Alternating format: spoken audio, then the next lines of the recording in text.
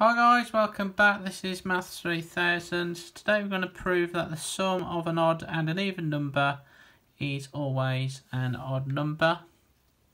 So before you start this, you need to know that the nth term of an even number sequence is 2n, and the nth term of an odd number sequence is 2n minus 1. Okay, so let's get back to our proof then. So sum means we need to add the odd and the even number together. Okay, so we're going to use 2n minus 1 for our odd number. So we're going to add on our even number, which is 2n.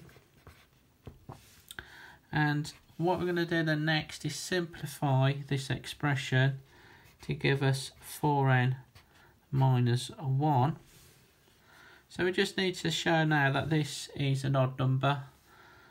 Well, we can do this because 4n basically means it's a multiple of 4. And all multiples of 4 are even numbers because 2 times 2n is even. And then if we take 1 off, that's always going to give us an odd number. So hence we've proved that the sum of an odd and an even number is always an odd number. So if you like this video, make sure you like and subscribe, and I'll see you next time. Bye bye.